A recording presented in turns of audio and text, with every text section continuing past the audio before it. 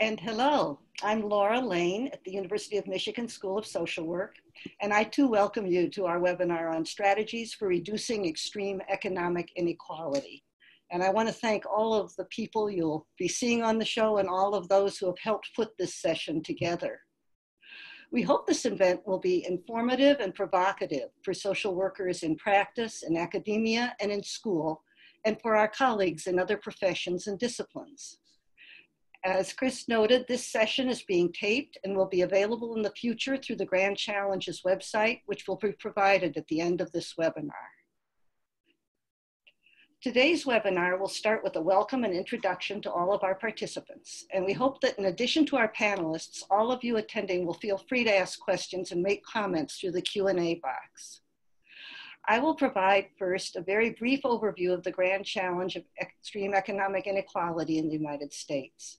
However, this webinar is focused on solutions. Our first panel will explore possibilities for addressing inequalities in work and income, and our second panel will explore approaches to addressing deep inequalities in assets and wealth. And again, as Chris mentioned, we will save time at the end for questions and discussion. Next slide, please. The co-leaders of the Grand Challenge team working on economic equality are Jennie Romich from the University of Washington and Trina Shanks from the University of Michigan. I, Lein, am also a co-leader and am a colleague of Trina's at the University of Michigan. Next slide, please. Our special guests who are joining us as panelists will be introduced in more detail by the panel moderators. They each bring expertise in ways of addressing the inequalities we have briefly outlined here. Next slide. Before we begin the core of our seminar, I want to provide a brief overview of the grand challenges and two indications of the problems of economic equality in the United States. The grand challenges for social work were initiated by the American Academy for Social Work and Social Welfare. They are a call to action to move forward social progress powered by science, emphasizing research and evidence-based efforts, and supporting social work's perspective of the person in the environment. By collaborating with individuals, community-based organizations, and professions from all fields and disciplines, we are working together to tackle some of our toughest social problems.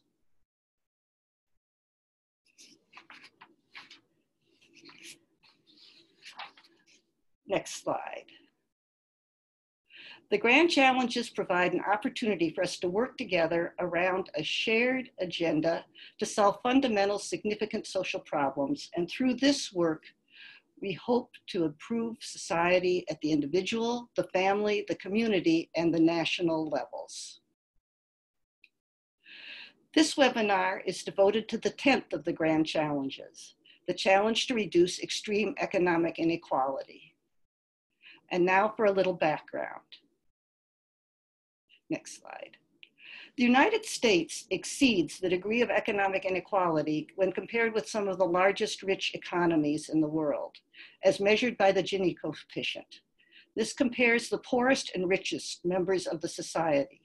And as seen in this graph, the Gini coefficient of the United States at 0.36 is higher than that of the United Kingdom, Japan, Australia, Canada, Italy, Korea, France, Switzerland, and Germany.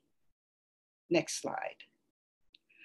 The gap between rich and poor is evident in comparing the income gains between 1979 until just before the major recession at the beginning of this century.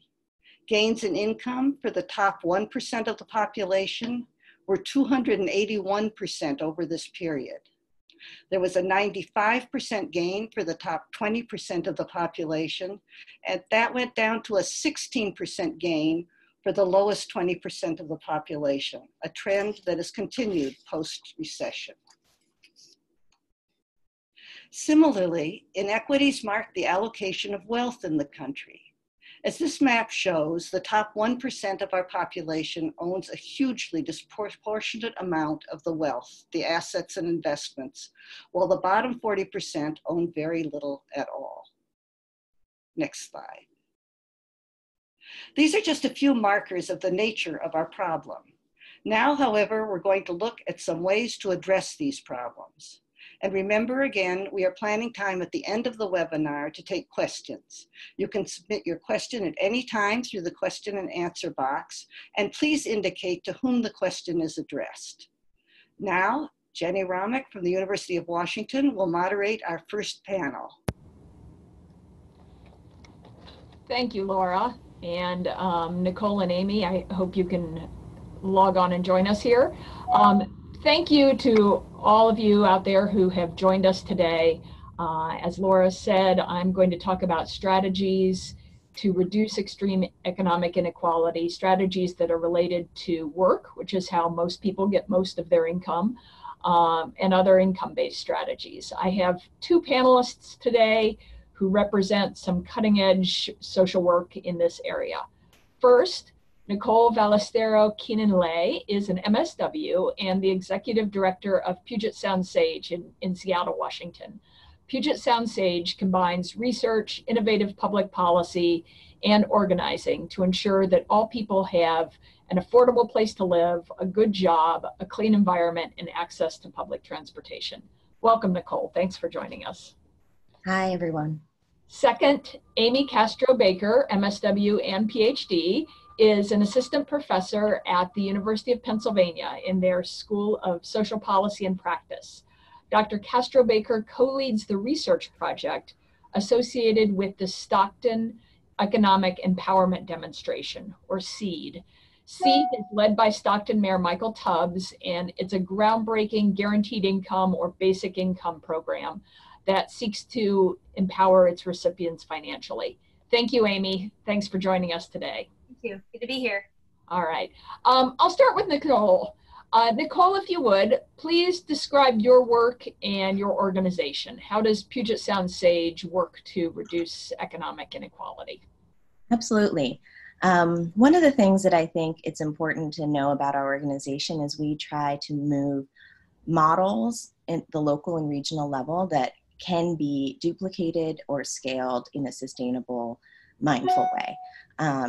And I'll get into specifically what we do. So we work on local and regional intersectional policies. What that means specifically is easier to tell if I tell you a short story of our work. So we actually started as a labor, faith, and people of color coalition in 2007. And our main focus was when new development was coming into Seattle, that we were going to advocate for community benefit agreements. So Target was going to replace a Goodwill in our international district where our office is located.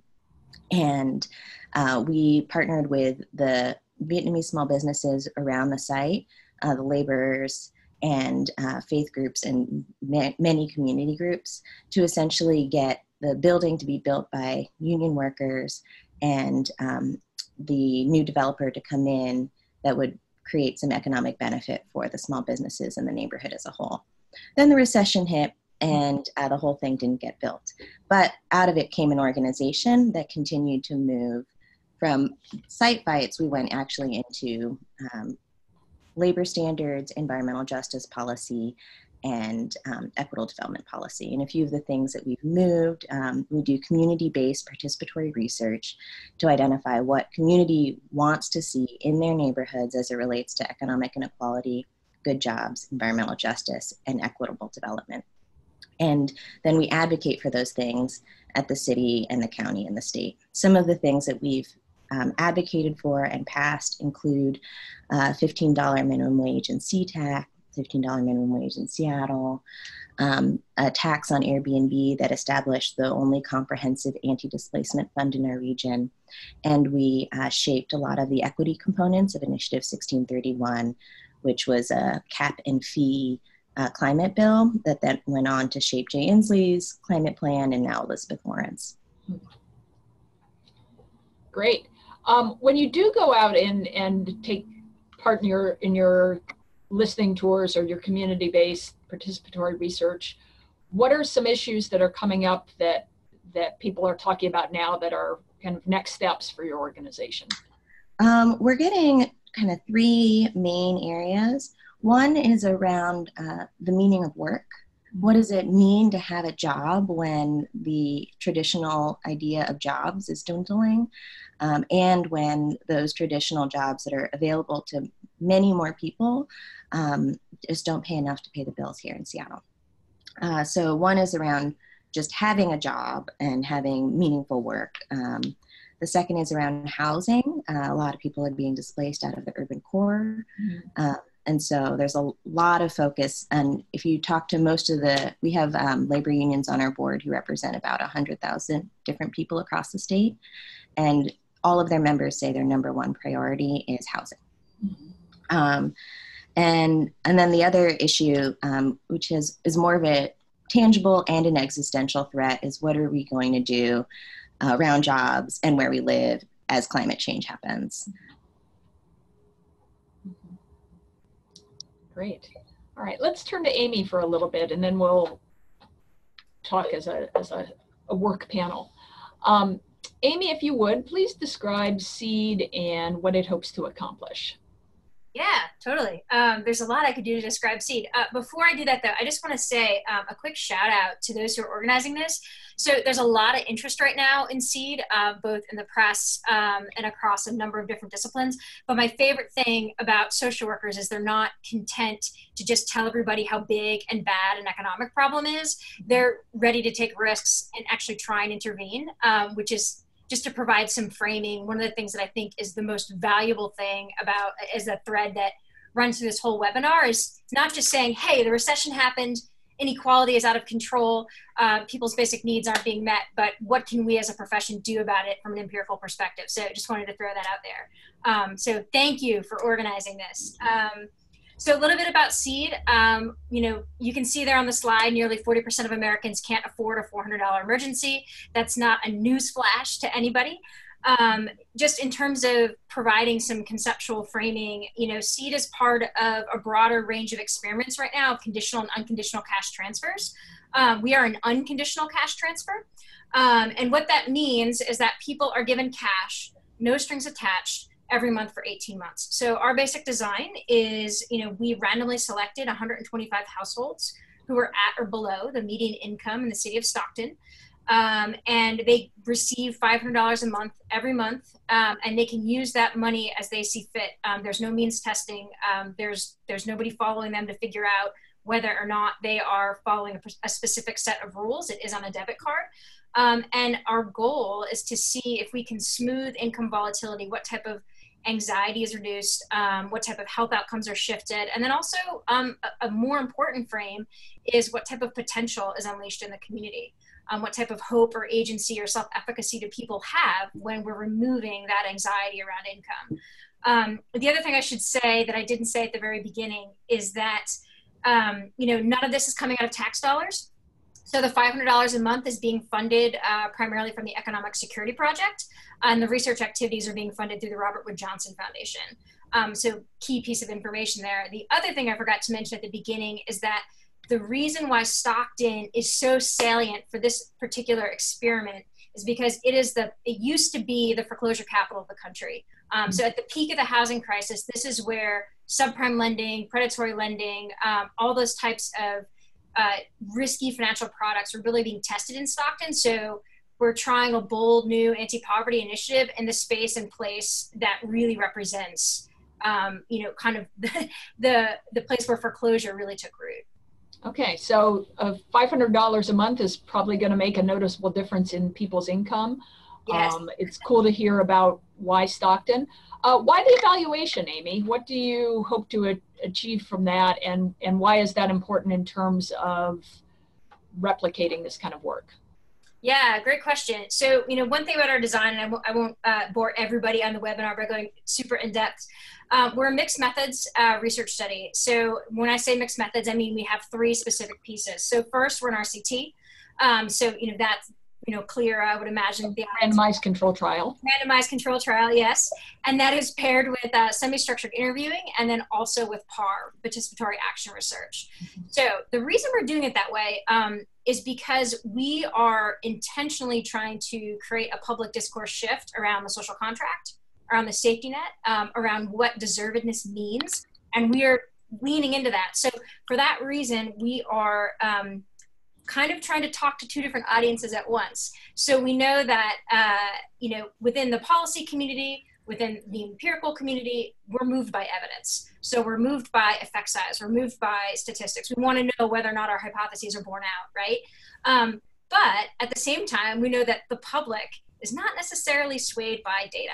So we are also engaging in storytelling and narrative activities to try and create consensus building and evidence on the policy side for implementation, like what works and figuring out what it is if we were to scale it out, but then also at the same time generating narrative shift and creating spaces for the public to have a conversation. So it's both at the same time. We want to figure out what works, to what degree, because if we were to scale it out, what would implementation look like? And without disrupting the existing safety net. So this is, I should be clear because there's a lot of press around this, that we are not looking to see something like SEED replacing the existing safety net. We see it as something that would work alongside. Okay, great, thank you. It's interesting that both you and Nicole mentioned research as being part of your work. I mean, Amy, that was kind of a given for you, given that you're on the evaluation team. But Nicole, SAGE both creates its own research and uses evidence to promote some of its strategies as well. And we've also partnered with universities in the past to complete some of our research. So depending on the technical questions, we'll partner. We wanted to do a study of toxic exposure, for example, and we partnered with the University of Washington on that as it related to neighborhoods and work. And so sometimes we'll lead it with community ourselves, and we really believe in community-driven research, so we almost always have a steering committee. But sometimes you have to, you have a month to respond to something, and you'll use census data. That's fine. Everyone should participate in the upcoming census as well. Question for both Amy and Nicole. What's it like being a social worker doing this kind of work? This is clearly macro social work, but it's also an area where you have folks from different professional backgrounds and different types of sectors involved. So what do you guys add as social workers? Mm-hmm. I've been called the emotional medic of our work at times. And so, I think that there's both I'd say leadership in any form is 95% emotional labor and 5% vision. And so a lot of what you end up doing, especially if you play a leadership role in movement work, is kind of navigating the dynamics between groups of people, what people's core desires are. And when you talk about making policy for social change and related to poverty, you were talking about people's core desires and needs. And it gets really difficult to have a good conversation and come to some consensus when you're actively managing people's triggers in a policymaking setting. And so I actually think that social workers have to be at the policy table because stressed out policymakers make stressed out policy. I like the way you put that. That's fantastic. I'll cite you, but I'm going to use that.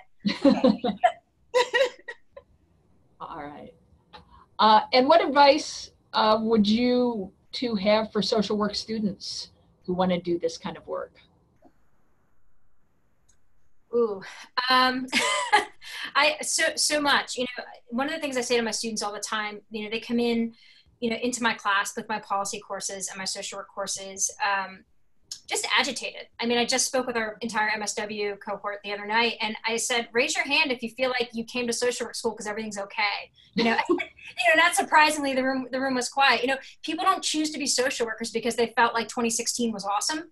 Mm-hmm. They choose to be social workers because they feel as though something is broken and they have a role to play either empirically or in practice in alleviating that and being part of change, at least trying, right?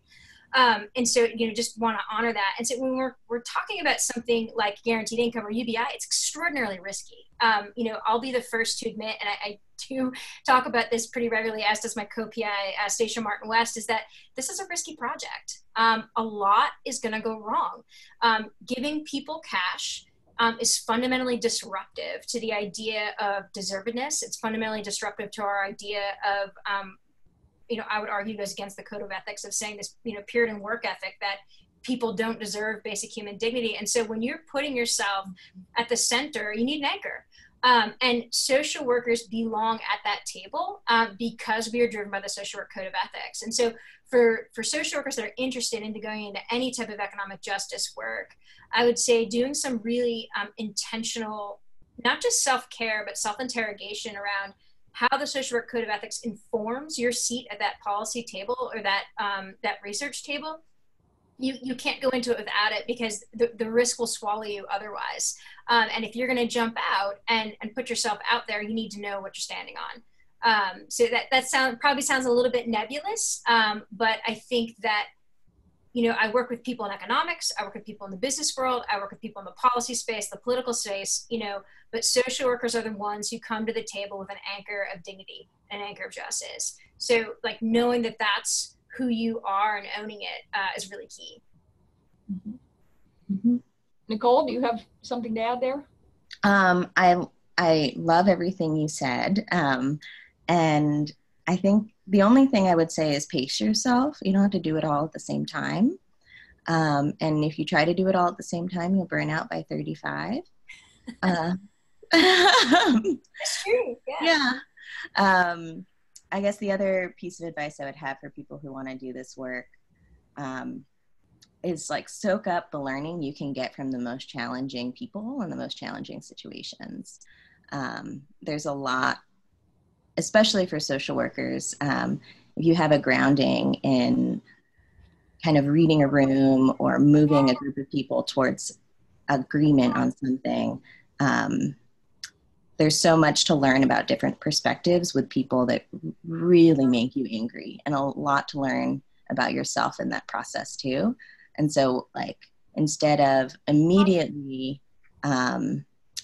dismissing what makes you the most angry, I would dive right for it and figure out what is there, so that you can like learn something really important to get to the next stage of the work that you need to do. That's great advice. Yes, that is excellent advice, because you will get angry. Yeah.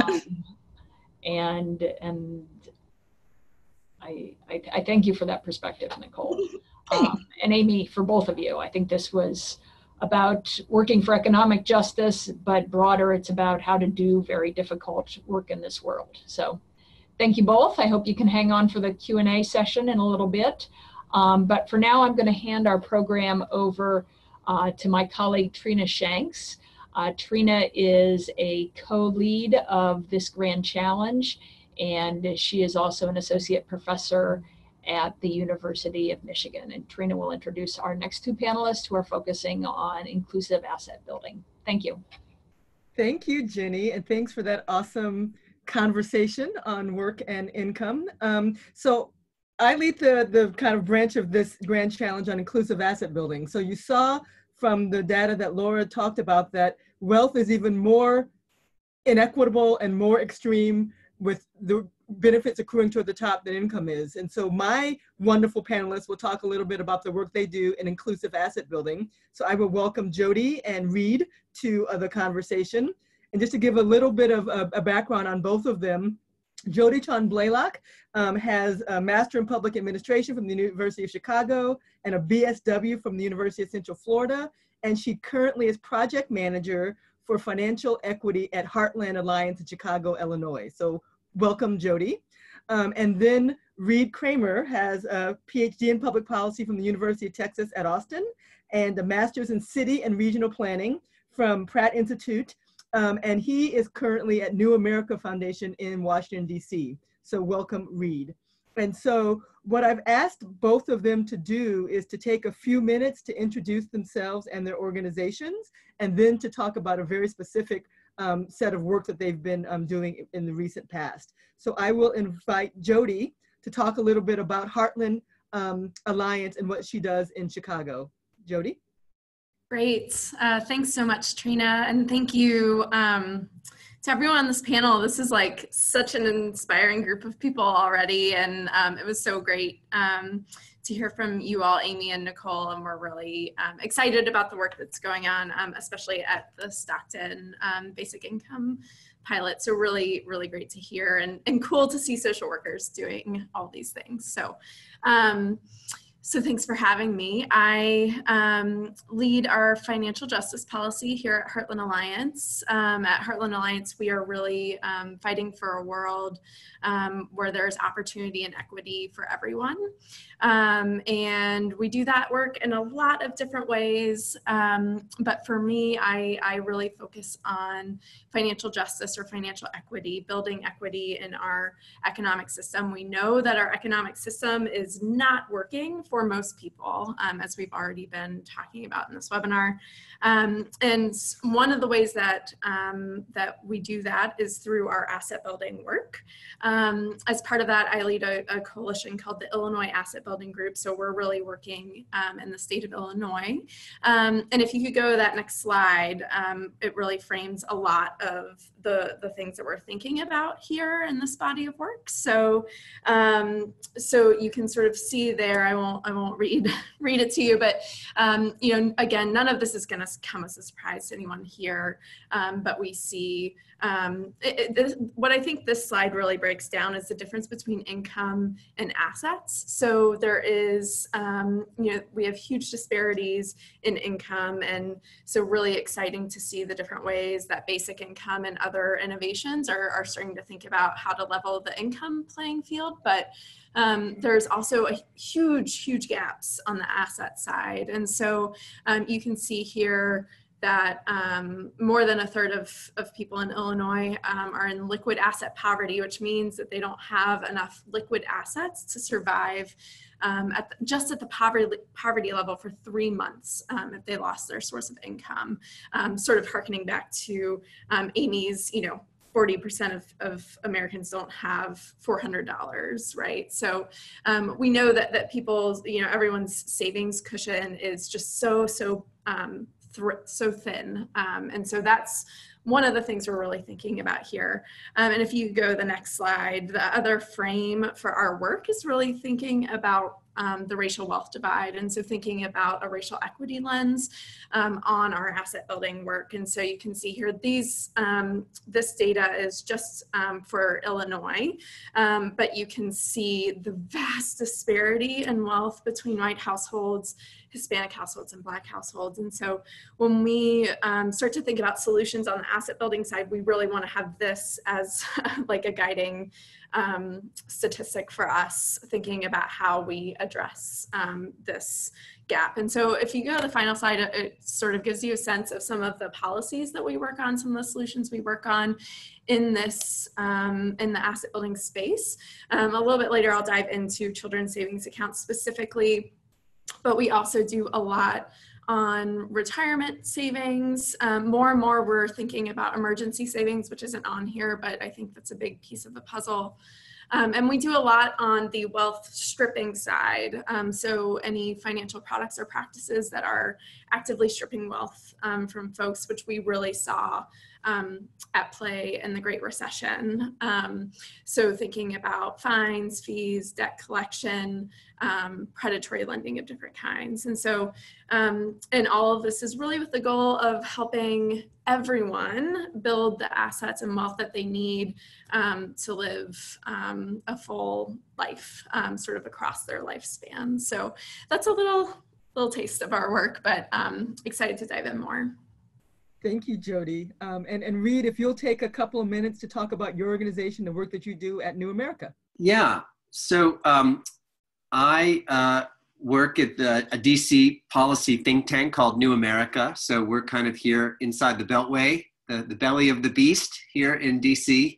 And we're trying to engage policymakers and the general public to bring some attention to some of the contemporary challenges in the social policy space. And we try to critique existing policies, look at the data, look at the trends, and then incubate ideas that can identify, you know, some solutions and policy reforms. And I was a longtime director of our asset building program which was looking at how to help people in the middle and the bottom, build up wealth, looking at an alternative to an income lens, and all the ways that assets matter, and then what some of the policy ideas are. And so when I started this work years ago, looking at some of the issues that have been really picked up by places like Heartland in Illinois, and building out kind of a policy agenda that could be implemented at the federal level, but also when we've had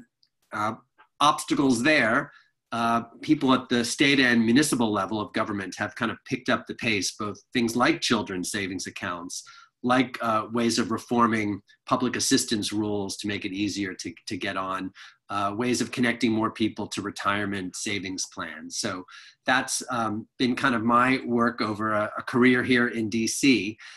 Recently, I've been leading something called our Millennials initiative, which is actually looking at some of the trends in wealth inequality, but from a generational lens. And we've really seen dramatic trends unfolding. And I've actually just finished a manuscript that's going to be published online at the end of October, which everybody can access from the New America website, called The Emerging Millennial Wealth Gap. And it's really showing some of the trends that inequality, as it's unfolding with wealth, it's not just, those at the top. But anyway, there's a generational lens too. Younger households are behind previous generations where they were at the same age. And they're also significantly lagging behind older households in the years since the recession and the recovery. So a lot of policy implications to that I'm going to talk a little bit more about soon.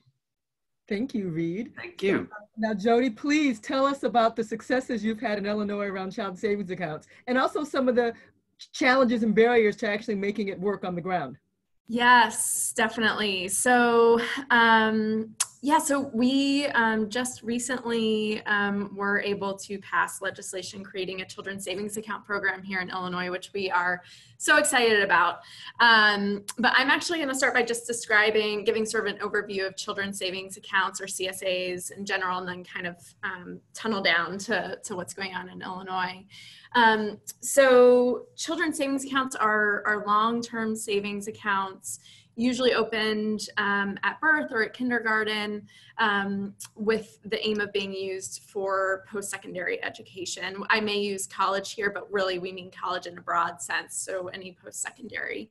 And right now there are more than 65 CSA programs across the country, at various levels, at the city level, at the county level, at the state level. And so they say, if you've seen one CSA program, then you've seen one CSA program. So they really all look a little bit different, with some slightly different goals. But in general, CSAs aim to help children and youth build assets, specifically for post-secondary education, and one of the goals being to increase attainment of post-secondary education. So thinking about putting kids on a trajectory from an early age to access college or post-secondary education. So, and I want to be really clear, because around sort of children's savings accounts and the racial wealth divide, because there have been a lot of discussions around this. And I think, children's savings accounts are not going to be the thing that closes the racial wealth divide. And so I just want to say that. But we do believe that they can be a tool to increasing equity, particularly when we're thinking about college attainment. And helping build family savings. But in order to do that, I think you really have to think about equity and put equity at the center of when you're designing CSA programs. And so we think about 4 key sort of features when we want to build an inclusive children's savings account program. So one, and really these can apply to almost any asset building program. So one is being universal. So making sure it's inclusive of everyone, truly everyone in your geographic area. Automatic. So we try to make savings programs that happen automatically, which makes it really accessible for everyone. Then we try to think about making making CSAs progressive, so targeting resources at the folks who need it the most.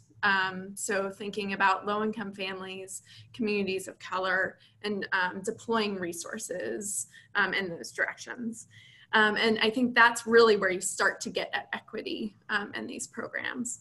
And then the last piece is making sure these programs are community driven. So when you are, as you're starting to build a CSA program, making sure there are community stakeholders really driving that process and from the very beginning and saying what they want and what would work for them in a CSA program. So with those things in mind, I want to tell you a little bit about what's happening in Illinois. So we have been working for 10 years to create a statewide CSA program. And so, that campaign has taken many forms over the years, but we are excited that this year we worked with our state treasurer's office to finally pass legislation, which you see on the slide. And so beginning in 2021, every child born or adopted in Illinois will have a $50 seed deposit put into a 529 college savings account in their name. And so when we think about this though, sort of getting Trina to what you asked about how this looks on the ground, this setup only hits at a couple of those goals that I mentioned before. So this is universal and it's automatic, but there is nothing in there that really makes it an equitable program that's really targeting lower income families or kind of directing deposits towards low income families. And so that's really where implementation is really important. So passing legislation is one thing, but then there's a whole bunch that gets worked out on the implementation side, and we are just at the beginning of that. But our goal is for the community and for communities across Illinois to create additional features to the CSA program that will make it equitable. So things like additional deposits for low-income families, or additional deposits for schools that are predominantly kids of color, or a progressive match savings program, things like that, but really driven by the community. So, so that was a lot of information. I'm happy to kind of go back and forth more on it, but we're really, really excited to finally get this done. So. Well, I just have one follow-up question before we turn it back over to Reid. You talked about it being community-driven and having stakeholders involved. Do you now that the bill has been passed, do you have a communication strategy or a way to make sure that community-based participants, teachers at schools, churches, I don't know, all the constituents you might be targeting, but kind of understand the bill and work and advocate for some of these equitable things you're talking about? And MSWs can play a role in that too, I'm sure. Yeah, I mean, that's a really great question. So I sort of alluded to this with talking about how CSAs should really be community driven, but CSAs work best when it's really woven into the fabric of communities. So when teachers know about it, when school administrators know about it. Promise Indiana is a CSA program that always gives an example of like the dentist will like deposit $5 into a kid's account when they visit the dentist, like when the whole community is rallying behind the kids. We really are just at the very beginning of this. The governor signed the legislation last month. And so a lot of this is still in process, but I will say that one, it's really important to have a working relationship with whoever's administering the program, and we do. The state treasurer's office is a great partner in this. They will be administering the program and we're working closely with them. The second thing is that, as we've been working on this campaign for 10 years, we've had a number of stakeholders at that table, including low-income parents, including early childhood stakeholders, and a number of others. And so all of those groups, we are continuing to meet together to figure out what are our priorities and to figure out ways we can engage other stakeholders kind of as we're entering into a new phase of the work. Wow, thank you, Jody. It sounds like you're doing exciting work and still have a lot ahead of you. Yes. So Reid, I'm going to transition back to you and tell us a little bit more about your Millennial project and how you were working at New America. Yeah, so I think we do know that we've looked at wealth inequality, and there is a kind of a generational story to be told here. This slide kind of gives you a little more indication of kind of the wealth concentration that we've had, wealth inequality.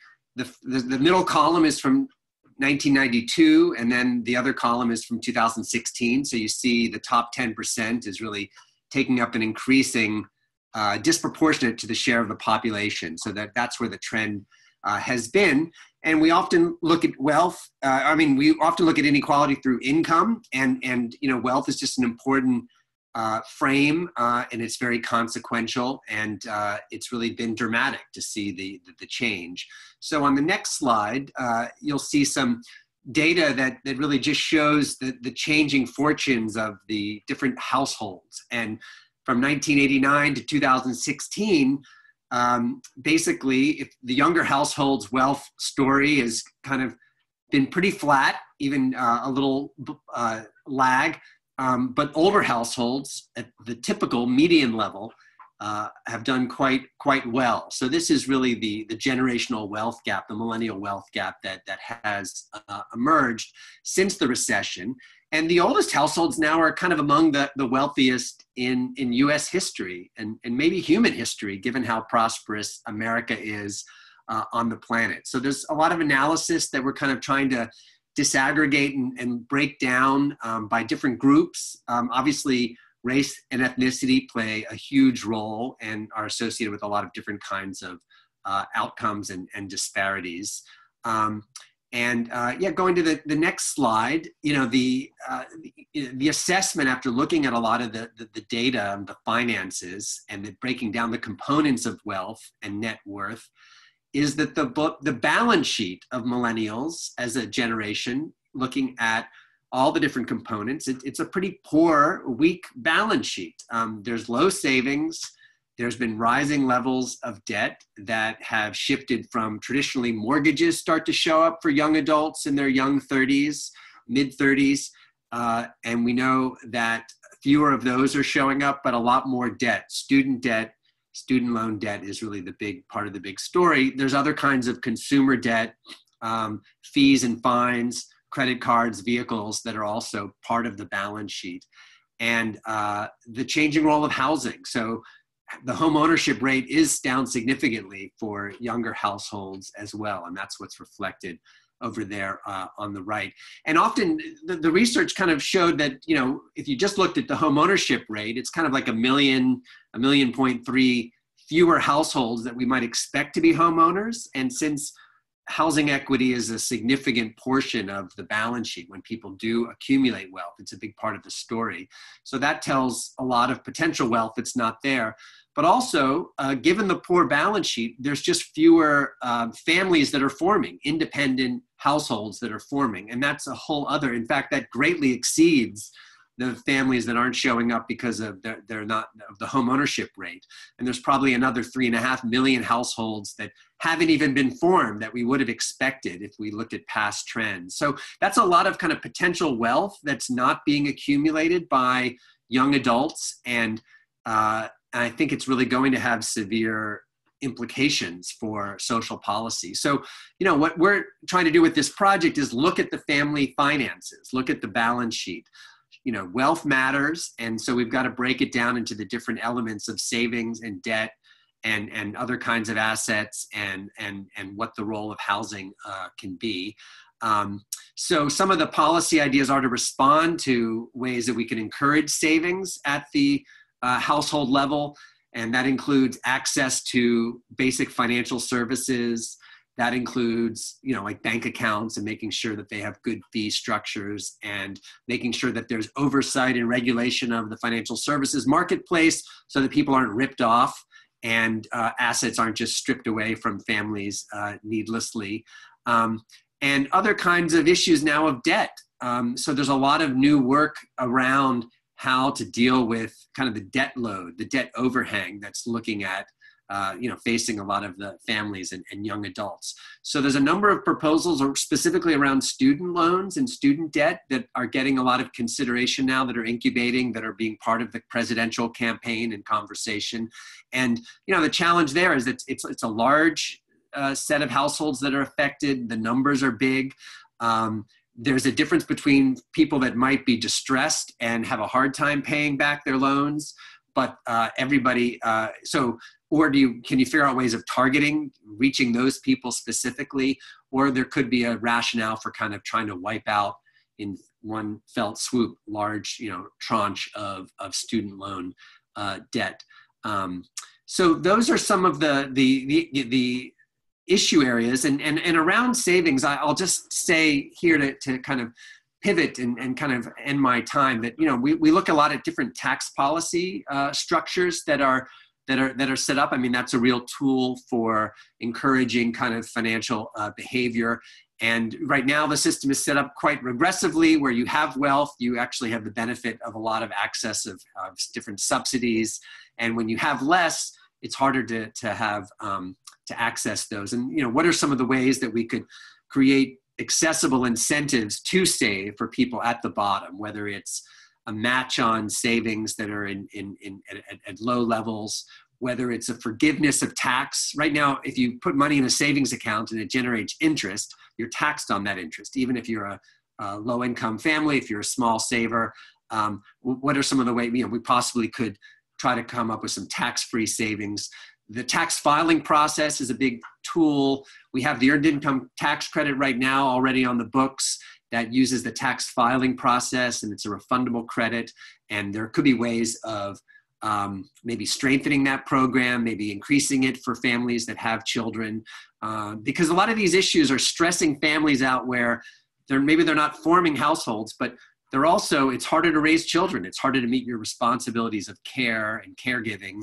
And that's increasingly falling on the millennial population as they age, both raising kids, but also now taking care of elders. And if there's fewer resources in the households, well, it's going to be a real stress. And that's a problem for us all. So anyway, this publication that I'm trying to get to the finish line, that'll be out in the end of October, will have some more detailed policy ideas and a lot of facts and figures. So I'll look forward to sharing that when it's ready to roll.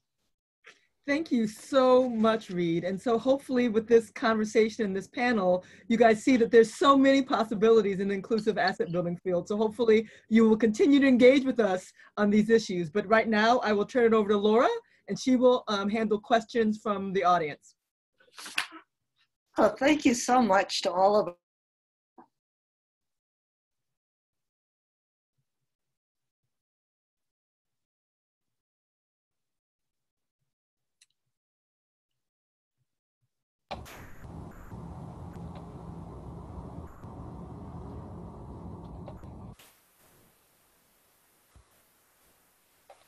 Laura, are you there? We looks like we may have lost looks like your screen may have frozen.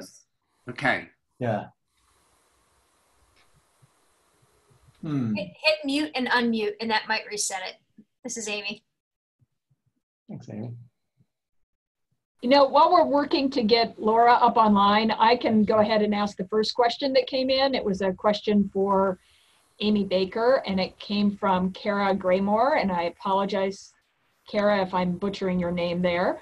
But the question was about seed and universal basic income overall. And paraphrasing it, her question was, I've seen over time that capitalism has found ways to undermine gains in income and leave the population that had made gains back where they were before it happened. For instance, in her lifetime, she's seen a fight for $7 an hour, and now the fight for $15 an hour in major metro areas. And these are still places where people making the new higher minimum wage can't afford housing or can't afford basic needs. And so the question is there work being done at SEED or anywhere else that looks at ways to prevent this sort of thing from happening? Specifically, proposals to provide basic needs such as housing and food in addition to or in place of basic income. So it's a really good question. That was a thick one. First, the first thing I'd say is that, we didn't get to this place of inequality through one policy failure or one problem, overnight. So we're talking about, the inequality of the past showing up as inequality in the present, right? So all that to say, there is no panacea for the extractive logic of capitalism, which is how our system has been built from the very beginning, right?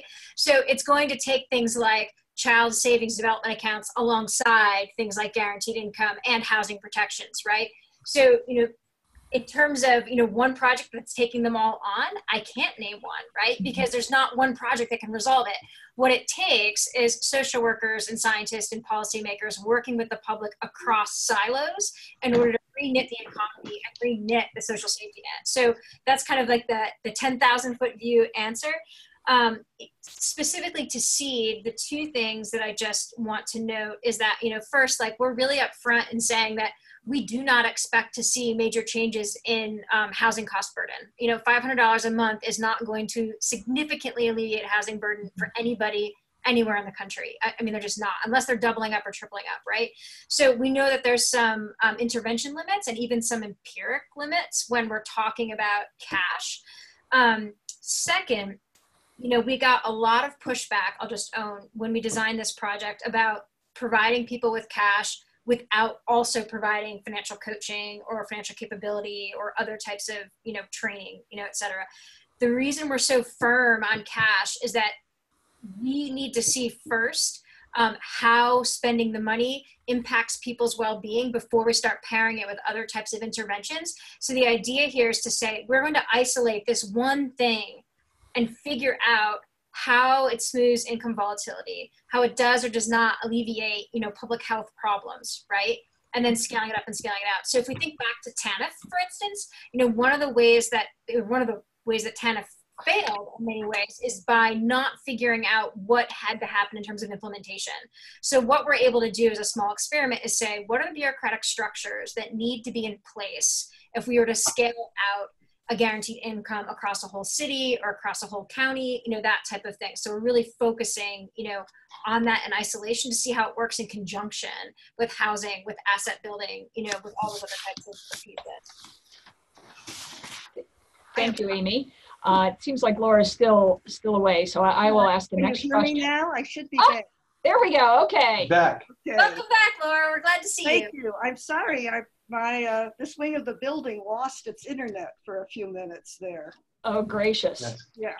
So stop me if I ask a question that you've already talked about. We wanted to ask, in what ways does, and this is mostly for the asset building, how do different wealth stripping kinds of predatory practices affect the kinds of programs that you're both dealing with? I can take a crack at that. And I may also loop in, I saw a question came in as well about, what will it take for other states to pass CSA programs? So I may jump ahead and answer that one too. But so on the predatory side, that is like a huge piece of the equation. So thinking about Amy's comments about how to address economic inequality, it is going to take a host of policies and solutions. There's no one thing.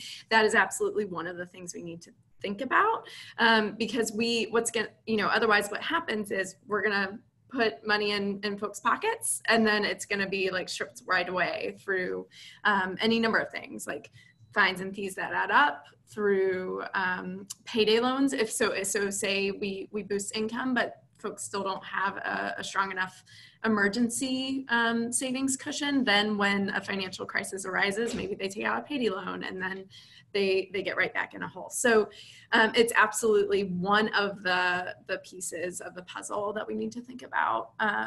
Particularly, I would say, predatory payday loans and title loans and things like that. But we also see some of those concerning features in all sorts of financial products, including things like overdraft fees and basic checking accounts. So you could really find some of those practices across the board.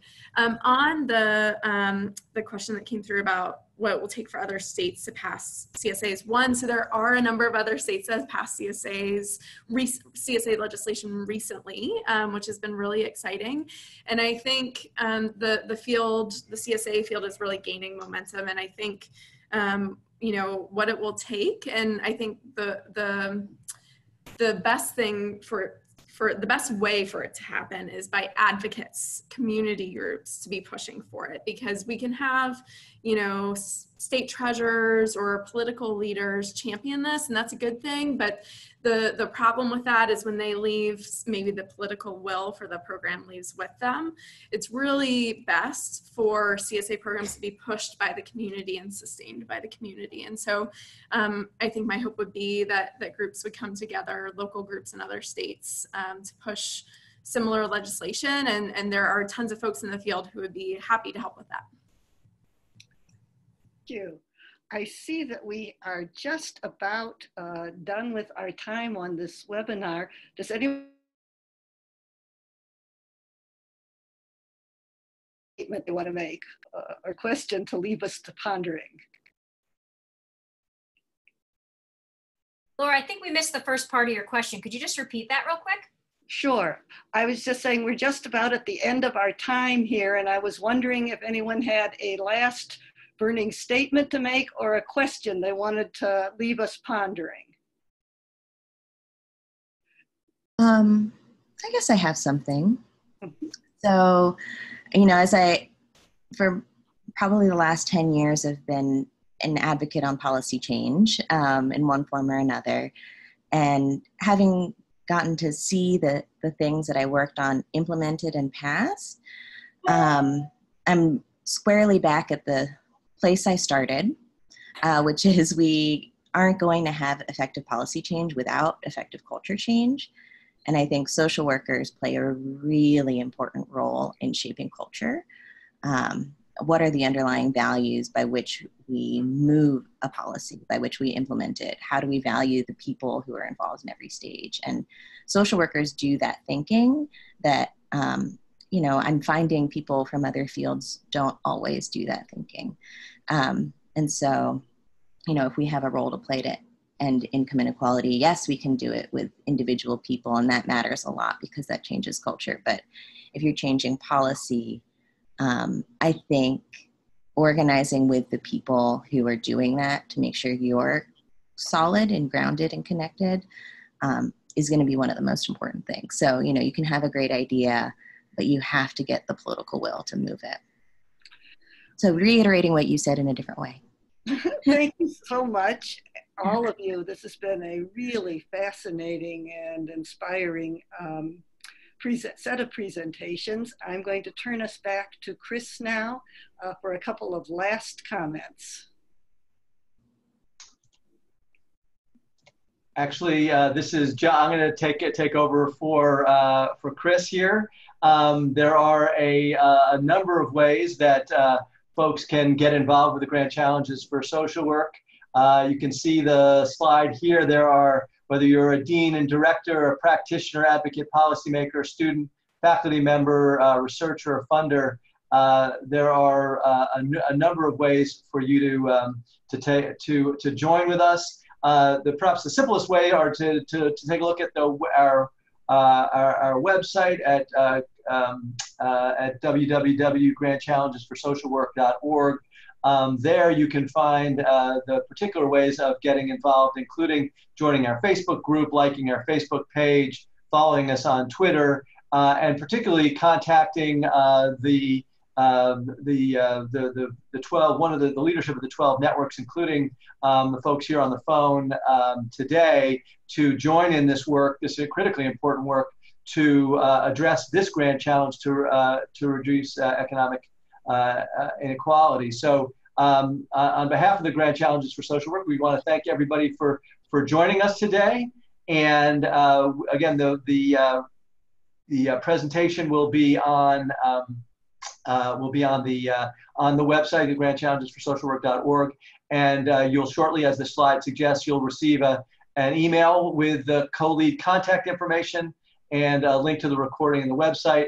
And we'll also ask you to take a very short survey about the webinar so that we can improve these as we go forward. But I want to thank again on behalf of the Grand Challenge for Social Work all of our panelists today and our moderator Laura Lein for taking us through. And we trust that we will see you next time as these series of webinars continue.